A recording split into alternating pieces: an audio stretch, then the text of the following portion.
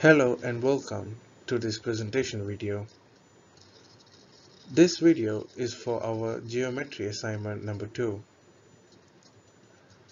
For this assignment, we were instructed to choose a traditional art around us and do a paper on it. For this assignment, the title that we chose is Batik. Now, let's take a look at the introduction for this assignment.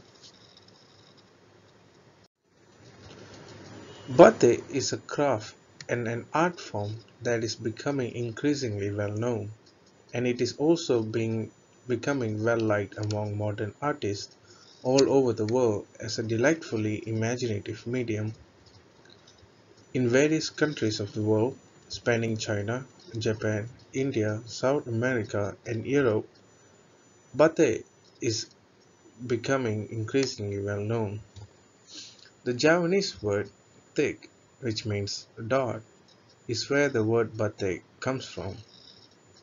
However, batik techniques can also be applied to surfaces consisting of paper, wood, leather, or even porcelain. Batik is often manufactured on a fabric surface, such as cotton, silk, linen, rayon, or hemp. The wax resist coloring technique known as batik dates back centuries in Java, Indonesia. Some of the best batiks in the world are still produced there, where the art of batik is most highly developed. Malaysia's tradition of producing batik, Siberong, Wasib, Tuban, and Madura, the northern coastal batik producing regions of Java, have impacted Jambi batik. It is well known that trade contacts between the Malayu Kingdom in Jambi and Javanese coastal cities have flourished since the 13th century. Indonesians place a lot of importance on batik, and many of them dress in it for formal and informal occasions.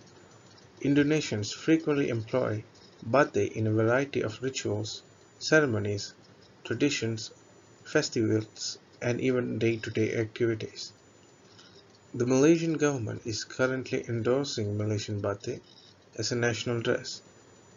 Batik is widely referred as a natural or cultural icon in Malaysia, where the third Sunday in December is designated as Malaysian Batik Day.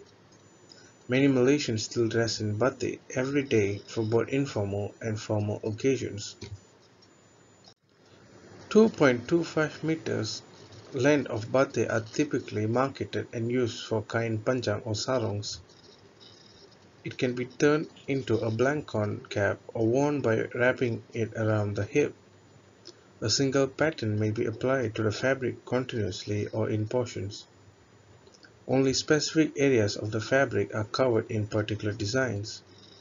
Examples include the pasung pattern, which consists of a row of isosceles triangles, and the drolong motif, which is a diagonal floral design. Good morning, good evening, sorry. My name is Muhammad Zubair bin Joni, and I am going to present about part B, which is geometry shapes, concepts, and also transformation and motifs. So, sorry, my number matrix is D2020 as it is shown on the screen. So, first of all, the concept of geometrical shapes applied. Just in case you're not sure, the object that we are going to talk about is batik, basically the shirt, a design that has a lot of surfaces and also a lot of shapes, which is a shirt. So it is only logical that there is concept applied geometrically on the object. Things such as the collar, neckline, material choice, scaling factor, and also sizing plays a part in the concept of geometrical shapes. So the concept, collar, a modest change in angle will restrict the collar opening. So basically a 30-degree angle, for example, results in a tiny than usual collar opening. The collar opening will be broader if the angle is greater. The collar opening will be 3 times as big if the designer utilizes a 90-degree angle instead of 30-degree angle. So basically, just by the collar, it already applies a geometrical concept. The next is neckline. The collar opening will be any mistake and the neckline may get either too steep or too obtuse. And the results, it's a dress with a neckline either too narrow that it won't fit around the head, or an irritating droppy neckline that slips down every 5 seconds. The next one is the scaling factor. During careers in fashion designing, the scale factor is an important concept used to decide how much fabric will be required to compose the final clothing piece and pattern to sizing ratios. In the scale factor concept, fashion designers make use of geometry to determine how much smaller the pattern would be than the final attire. Sorry. So that's it for the geometry application on the object. The next one, we're going to talk about the transformation and the motifs of said objects. Yes. So one of the worthwhile talking is the geometry transformation of parang barong. It's usually used by aristocrats or kings for religious rituals and meditations. However, in its development, this batik can also be used by anyone. The motif in parang barong batik depicts weapons and power as the power possessed by a knight. The value that can be taken from this parang barong motif is when one becomes a knight or leader, he will have the weapon, and the weapon that will be his strength. And it should be used for the good and wealth of the people. It used the concept of geometrical transformation in the form of translation. As it's shown in the picture below, that's basically parang barong, and you can see that it used the translation geometrical transformation. The next one is Pseudo Wirasat pattern. Pseudo Wirasat pattern motif is basically an illustration of parents always giving advice and guiding the bride and groom to start a marriage. Thus, the value that can be taken from the said motif is that when a child chose to marry, parents have to let go of their child, but they will be there to help or give advice in their marriage. In addition, in making big batik motifs, Pseudo Wirasat pattern, it used the concept of geometric transformation in the form of reflection and translation. I will show a picture to help imagining it easier. So it's under the.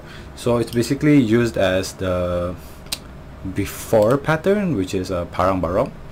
Parang barong uses translation, but this one has an add-on, which is the reflection one. So the first picture on the top left is a translation, and the bottom one is reflection. Well, it says there, so you can just, yeah. The next one is Yogyakarta batik. Yogyakarta batik motifs, which shows that the Yogyakarta society has already used the concept of geometric transformation that they discovered themselves, and that these creative ideas has emerged from their experiences in determining the forms of Yogyakarta batik motif. Based on history, before Indonesia's independence, Indonesia consisted of kingdoms, including in Yogyakarta there was the Mataram Kingdom. The culture of the Mataram Kingdom community believes in ideology, values, norms, manners, and ethics that are inherent in their daily life of the community, and they have a desire that what they believe is also believed by future generations, so that social order will not go as far off the social order during the kingdom. Basically, they just want to keep things as the way it is. Therefore, they try to pass down their ideology, their beliefs, through any media, including through Yogyakarta's unique batik motifs. The results of this report that showed that in every Yogyakarta batik motif, it contained moral messages. The ones that I said just now, like ideology, values, norms, ethics, and ethics that govern how to relate to humans, how to relate to nature, how to lead and others in living life. It's basically like a passed down book, but they did it in the form of the batik transformation. That's it from me. Thank you very much for listening.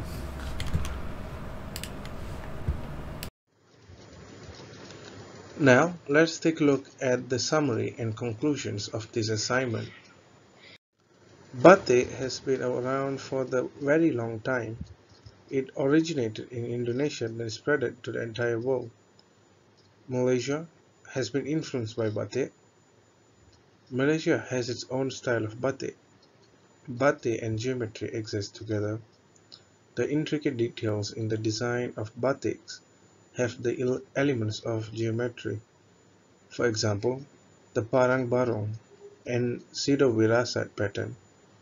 This shows that geometry and mathematics as a whole plays a very major role by existing in every part of our daily lives. Thank you.